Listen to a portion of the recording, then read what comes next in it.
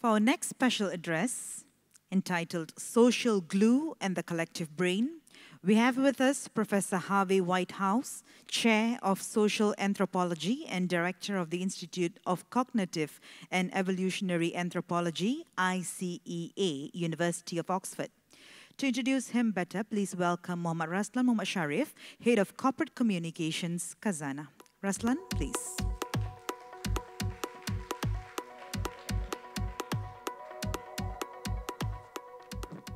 Over to you, Raslan. Thank you, Shamira. Our next speaker, Professor Harvey Whitehouse, is Chair in Social Anthropology at the University of Oxford. Professor Whitehouse is one of the founders of the cognitive science of religion field. He is especially well known for his theory of modes of religiosity that has been a subject of extensive critical evaluation and testing by anthropologists, historians, archaeologists, cognitive scientists, and evolutionary theorists. In recent years, Professor Whitehouse's work has expanded beyond religion to examine the roles and rituals of all kinds in binding groups together and motivating intergroup competition, including warfare. In the research paper, Brothers in Arms, Libyan Revolutionaries Born Like Family, Professor Whitehouse and his co-authors wrote that the human propensity to sacrifice one's life for genetic strangers has puzzled scientists since Darwin. We found striking evidence of extraordinarily tight familial-like bonds among those who put themselves directly in harm's way. In fact, for nearly half of combatants, their bonds to each other were stronger than the bonds to their own families. Moreover, these kin-like bonds to one another predispose them to extreme self-sacrifice. Now, it's not all doom and gloom. Professor Whitehouse's work has also led to efforts that aim to harness the knowledge gained from his research towards practical applications that can help to diffuse violence, tackle crime, and even save the planet, which he will share in his presentation today. Ladies and gentlemen, please join me in welcoming Professor Harvey Whitehouse.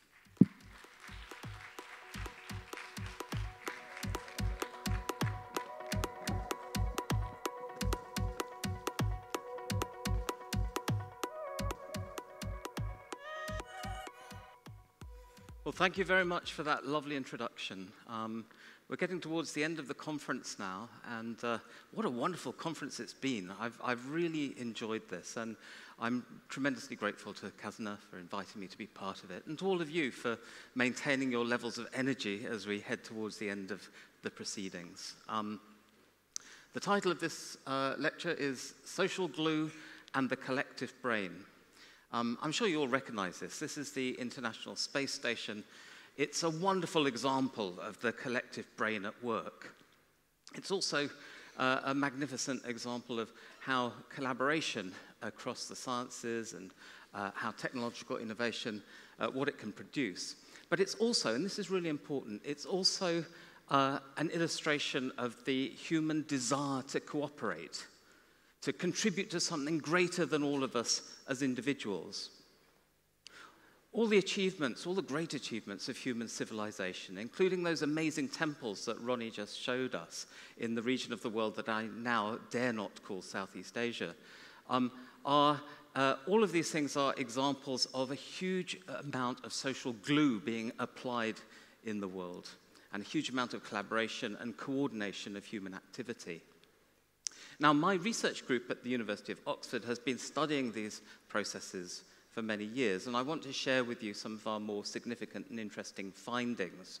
So let me take you on a journey that begins here in Papua New Guinea, which, as I'm sure you all know, lies to the north of Australia and to the east of Indonesia.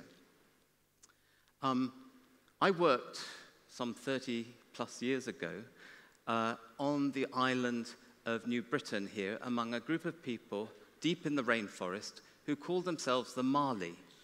The Mali were a group that had never been described by anthropologists, who had a language that had never been written down. But locally, the Mali were famous for their spectacular fire dances, at which men would dress up in these amazing costumes and run into the fire, often sustaining really nasty burns.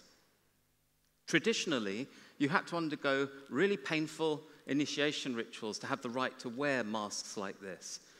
These tortures involved things like extraction of blood from the tongue using a sharpened leaf, insertion of sharpened cassowary bone into the skin at the base of the spine, and numerous other kinds of tortures. Now, one of the effects of going through very painful, emotionally intense rituals like that with a group of other young men was that it bonded these groups together into extremely tight-knit units. Units that would stand together in the face of enemy attack and that would be prepared to carry out daring raids against enemy groups. So the Mali were divided up into small warrior groups, very fierce, very bellicose, where the social brain scarcely extended beyond a small relational community. And when you encountered people from other groups, it was generally in a hostile and violent way. Now, prior to my arrival in the field, something very dramatic had happened to the social brain of the Mali people and their neighbors. This is the community I lived with for 2 years, learning the language, learning about the culture, by going native myself, by becoming part of the group, learning about things, by basically joining in with everything that the community did, mucking in and forming part of everyday life alongside everyone else. This is something that we anthropologists call rather grandly participant observation. Now, I soon realized early on in this period of research that almost everyone in this community was a member of a new religious movement calling itself the Kivung, which means a meeting, or it can be used as a verb, to meet. They're actually meeting here in this photograph. Now, the core idea of the Kivung was that the ancestors of the group would soon return from the dead, bringing with them all the amazing wonders of Western technology. They would flatten the rainforest and produce magically, overnight, a huge high-rise city, high-rise buildings, the like of which people had only ever heard stories about. But before this astonishing miracle of the returning ancestors could occur, the villagers had to convince their dead relatives that now was the time for them to return, and to do that required the performance of a great variety of rituals.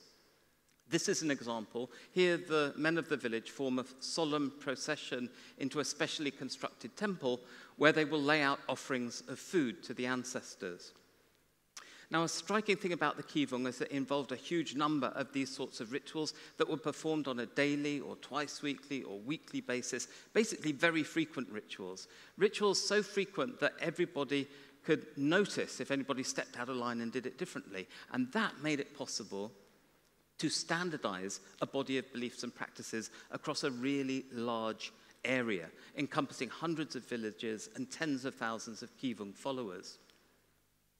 Another remarkable feature about the Kivung is that the entrance to every village, you would see a post, like this one on the left, with the Roman numerals 1 to 10 inscribed upon it.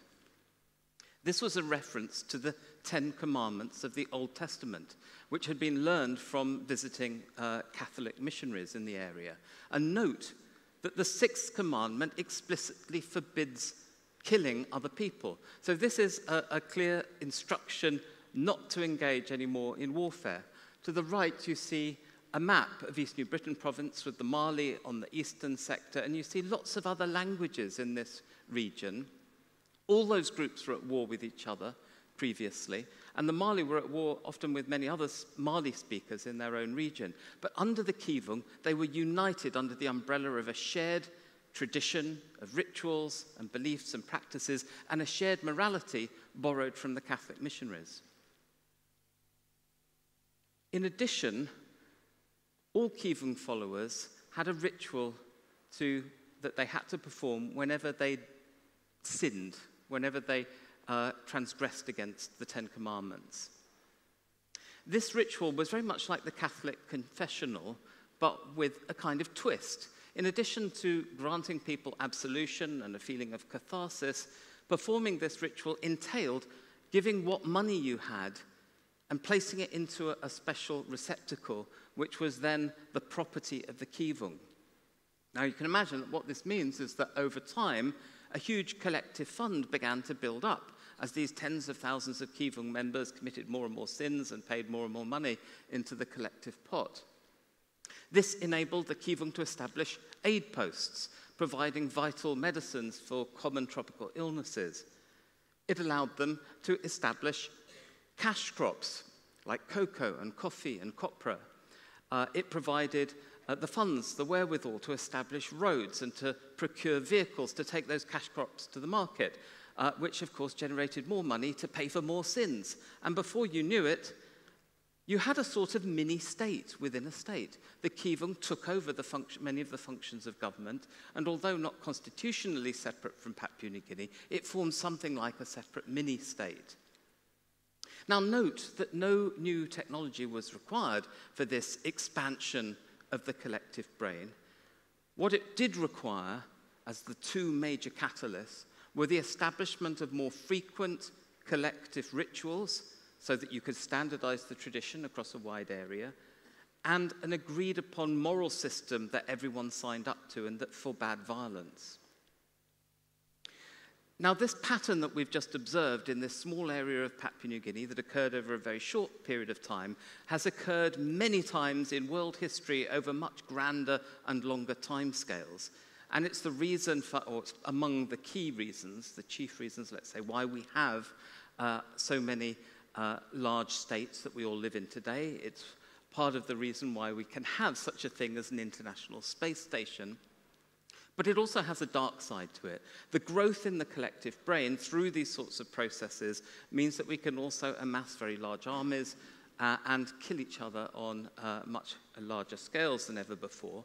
And note that, unlike in the kivung, in most of the world, these sorts of practices that involve very intense group bonding continue to persist in lots of small groups, including terrorist organizations, where willingness to blow oneself up, to sacrifice oneself for the group, continues to persist.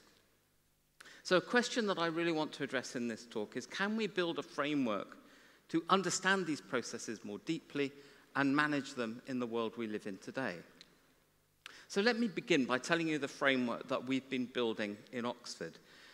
This framework envisages broadly two quite different kinds of collective brain. One of these we call imagistic, and it sort of corresponds to these sort of very intense initiation rituals that the Mali had before the kivung spread to the region. And the other we call doctrinal, which is more like the big mainstream kivung movement. So let me run through some of the key features here. Imagistic rituals are low in frequency, they're rarely performed, often they're once-in-a-lifetime experiences, and they're very intense emotionally. So we call them low-frequency, high-arousal rituals. People remember those kinds of rituals for many years to come. They stick in people's minds, and they prompt a lot of reflection on their meaning. Those sorts of experiences that are remembered and reflected upon form a central part of the personal self, your core identity. And when you share experiences like that with others, it produces intensely strong social bonds in a group. But this kind of very intense social cohesion is difficult to spread to larger social groups. Its main function socially is that it provides a way of ensuring that people will stand together in the face of threats that are very severe. For example, in situations of warfare and when hunting very big and dangerous animals that might want to eat you. By contrast, the doctrinal mode is based on very frequently performed rituals. This makes it incredibly easy to spot when anybody deviates from the standard system of practices and beliefs, and it makes it possible to establish an authoritative, standardized body of doctrines, or an orthodoxy. It also makes it easy to spread, because if you codify your beliefs and practices into a set of highly frequent things that can be repeated by a bunch of orators, you just need a handful of proselytizing individuals, and you can spread the tradition to really large populations. This, in turn, produces what one historian has called imagined communities. Communities too big for you to possibly know every other member of them personally. It produces social cohesion, sure, but not with the same intensity as the imagistic kind of practices that I was describing, but it has a special advantage that they lack. It allows you to collect small amounts of commitment in the form of resources like taxes and tribute from a very large population, which when centralized amounts to a really large and valuable pot of resources. Now, the question that struck us many years ago was, this is all very well, we've got examples of this from Papua New Guinea and from many other regions of the world, but they were case studies. What we wanted was a more objective way of assessing the generalizability of this model. Does it apply to lots of other parts of the world? And to go for a way of answering that question that wasn't too vulnerable to selection bias, we constructed a large database of rituals from around the world.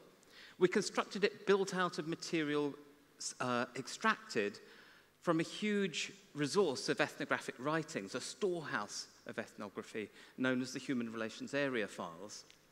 And from that, we extracted information on 644 rituals from 74 cultural groups from around the world, selected to maximize diversity. And for each of the rituals in the database, we collected information about roughly 100 variables that were relevant to this theory about imagistic and doctrinal practices. So that included lots of information about things like emotional arousal, performance frequency, scale, and sort of the size of groups, that kind of thing. Here's an example of some of the data. We found a negative correlation between performance frequency of rituals and emotional intensity. That was as predicted. Actually, we also found a very clear bunching of rituals around both ends of that. So we found that, if you have a rarely performed ritual, so most rarely performed rituals are going to be high in emotional intensity, and there's a real clustering of them around that end of the spectrum, whereas also a real clustering of rituals around the high-frequency, low-arousal end.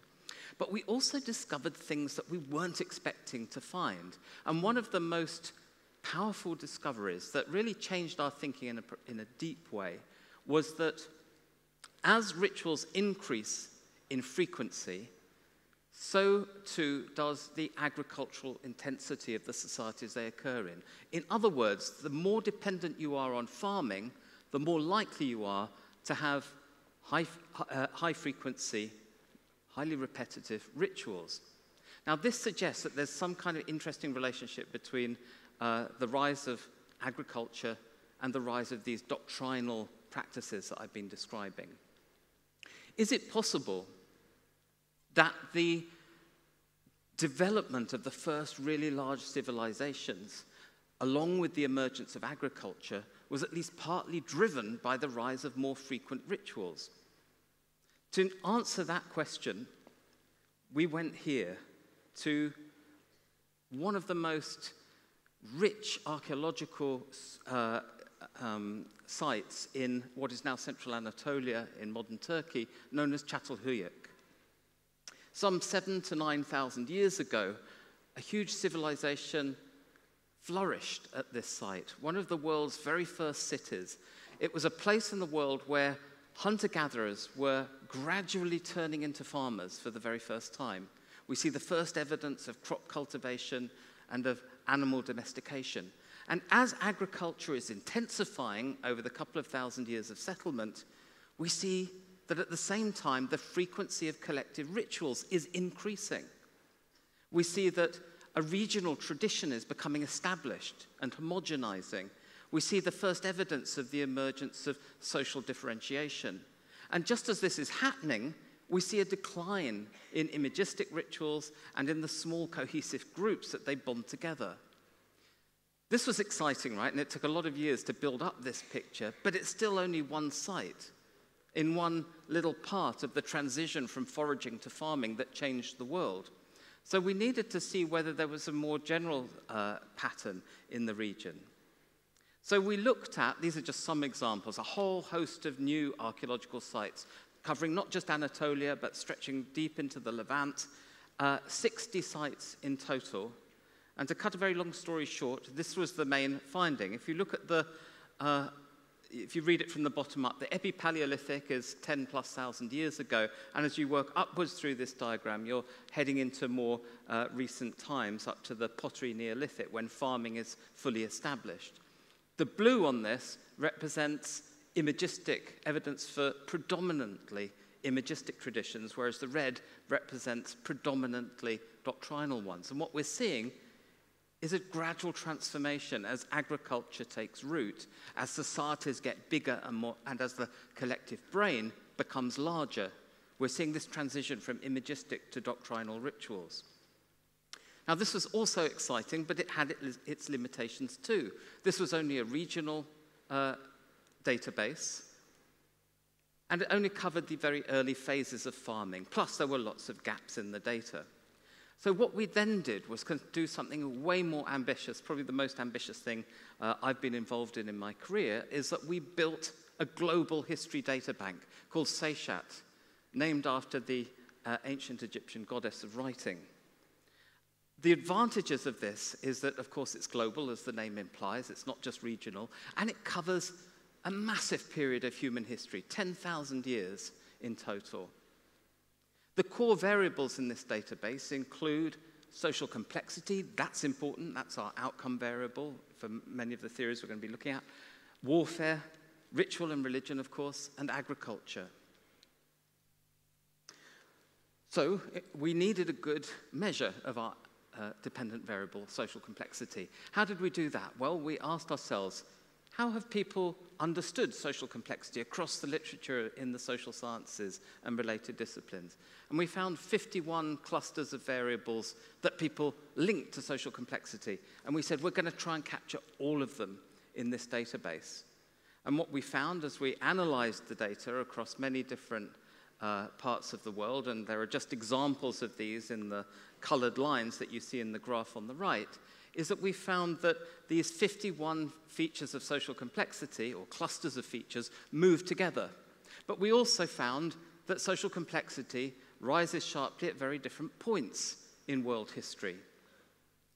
Now, our big question, of course, from the viewpoint of the theories that I've been talking about and the story about the Kivung, is we wanted to know, when do the first really high-frequency doctrinal rituals appear? And also, when do the first shared moral systems that unite large populations come into being? Increasingly, the picture that is emerging from our analyses of this database suggests that doctrinal rituals occur here, at the very beginnings of the rise of social complexity, and appear to be part of the driving force behind the rise of and enlargement of the first really big collective brains. Moralizing religions, on the other hand, appear to occur a lot later, roughly around the time that societies achieve the 1 million mark in terms of social scale.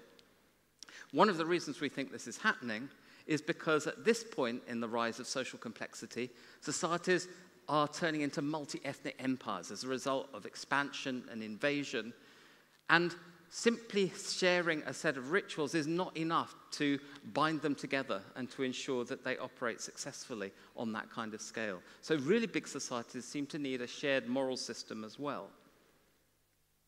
Okay, so we now live in a world where we have both huge societies and religious traditions, world religions, bound together by these sorts of doctrinal practices, and we also have lots of examples of persisting imagistic practices. If you want to see some really vivid illustrations of the things I'm talking about, check out this BBC material, which you can find online if you click on the BBC website and type in extraordinary rituals. This is something we've spent several years making, and there's some lovely clips illustrating the many points that I've been making.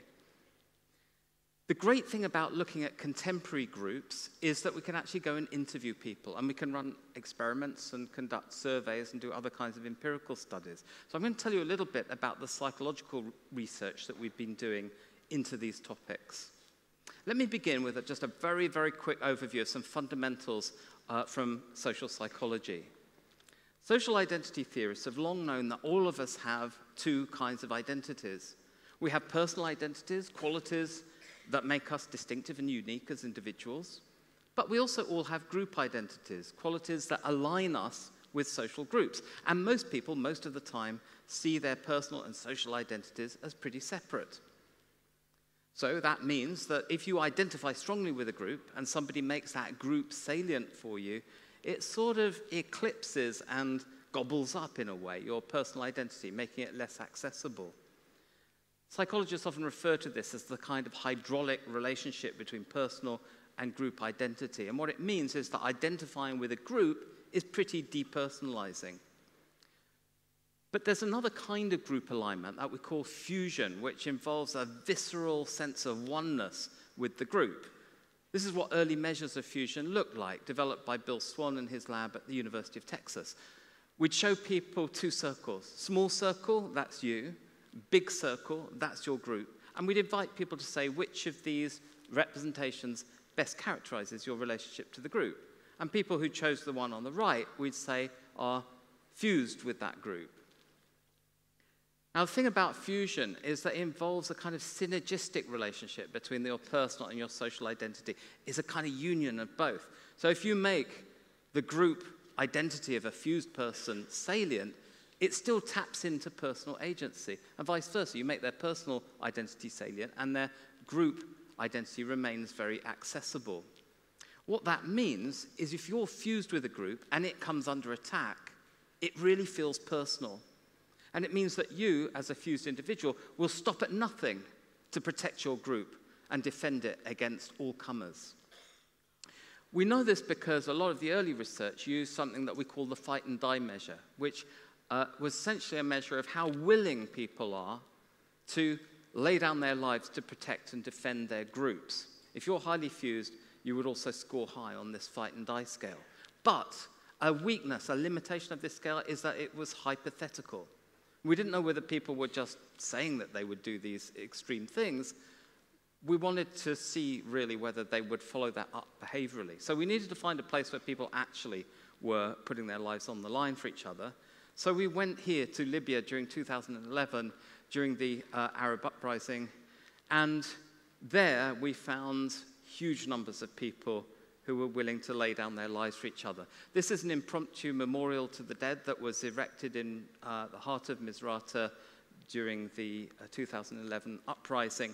Wall upon wall, we're only seeing part of it here, of young men and boys who laid down their lives in that revolution. This is a once thriving marketplace in the heart of Misrata where Gaddafi's troops like to sort of hide their tanks, in this case ineffectually from NATO airstrikes. So we interviewed a large number of fighters in the various battalions or katibas that prosecuted the revolution. Our sample of revolutionaries was divided into two kinds.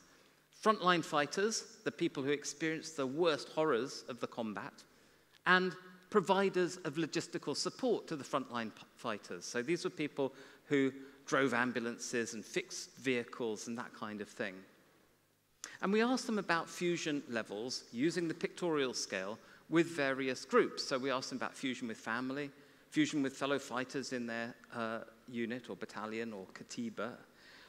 We asked them about members of other battalions they didn't know personally but who fought bravely in the revolution. And we asked them about people who supported the revolution but didn't actually join the fighting units.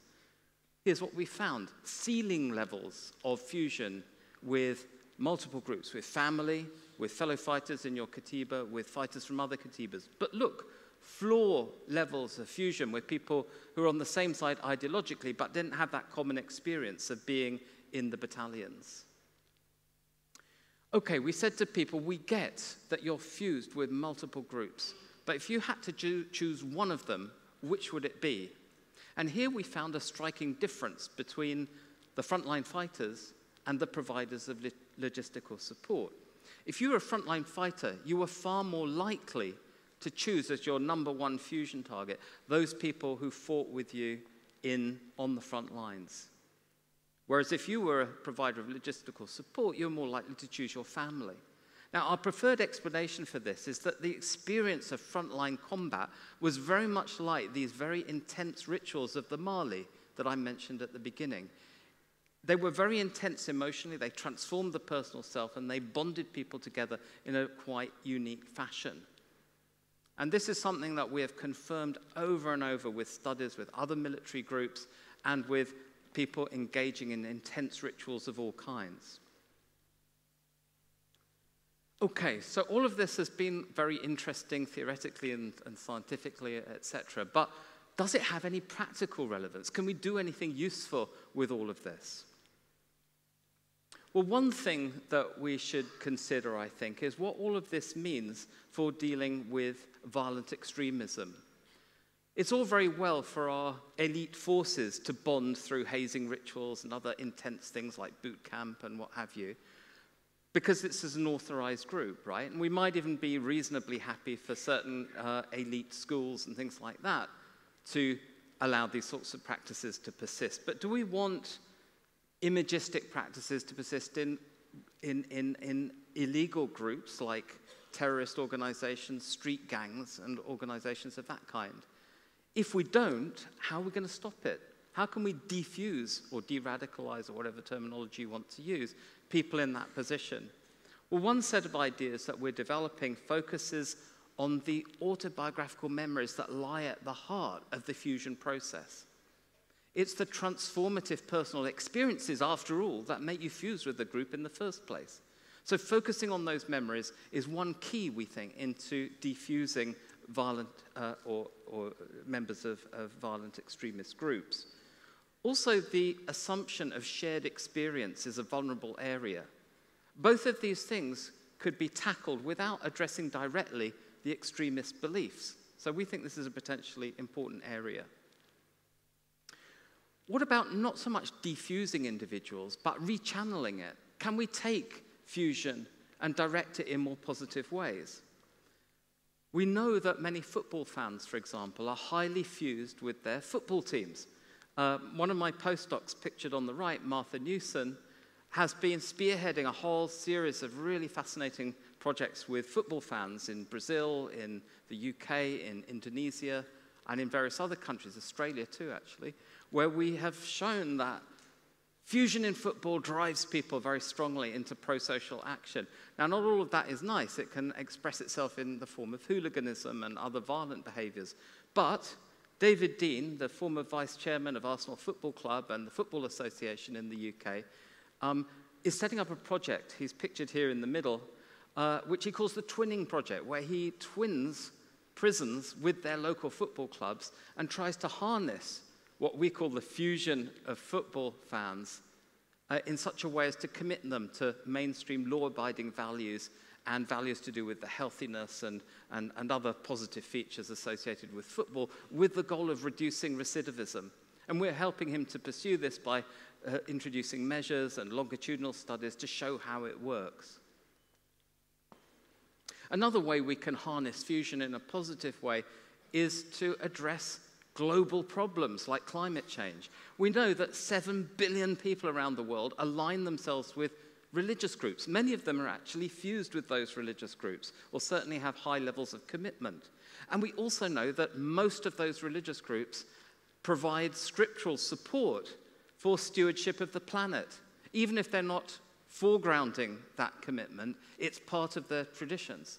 So it's possible, perhaps, to harness the fusion of religious adherence so as to do things like the Sikhs are currently doing, trying to plant 1 million trees to celebrate the 550th birthday of their founder. Let me end by asking this question. Are we really making the most of the collective brain to achieve peaceful outcomes in the world? We know that human beings are naturally super cooperators. I think this was beautifully expressed in Joe Henrich's talk at the beginning of the conference. But it has a dark side to it. Cooperation can be used to build industries that are damaging to us, that pollute the planet, that deplete resources, or are destructive in other ways through warfare. But cooperation can also be used to make the world more peaceful and prosperous. So the question is, how can we achieve the latter and reduce the former? Well, one starting point I think we really need to consider is whether there are any moral principles or moral rules that all of us could agree upon all over the planet. Well, to explore whether that might even be a possibility, we took a sample of 60 cultures from around the world, which you can see represented on this map, that were selected to maximize diversity in the sample.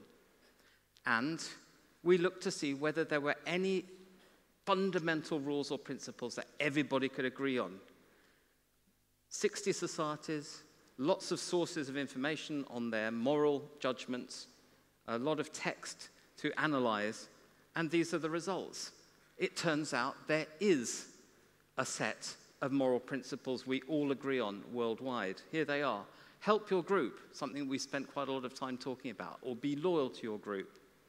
Help your family. Everyone agrees this is good. Return favors, reciprocate gifts or favors. Be brave. Defer to superiors, show respect for authority. Divide resources fairly, just be fair, right? Respect other people's property. These 7 principles are agreed upon. There's consensus about this all around the world. And interestingly, in our sample, none of those 60 cultures regarded any of these things as morally bad. So the question is, can we harness things like that to address global problems? Well, here's a few thoughts about how we could apply that to the problem of conservation on a global basis. We could, we've already discussed this, perhaps harness our loyalty to group by using the fusion of religion to address climate change. These are just examples. We could emphasize the loyalty and commitment to family by emphasizing how tackling climate change is caring for our children and our grandchildren. We could emphasize the theme of heroism by strengthening commitment to a war against climate change. What about deference? What about respect for religious leaders and their teachings, especially on the question of stewardship of the planet?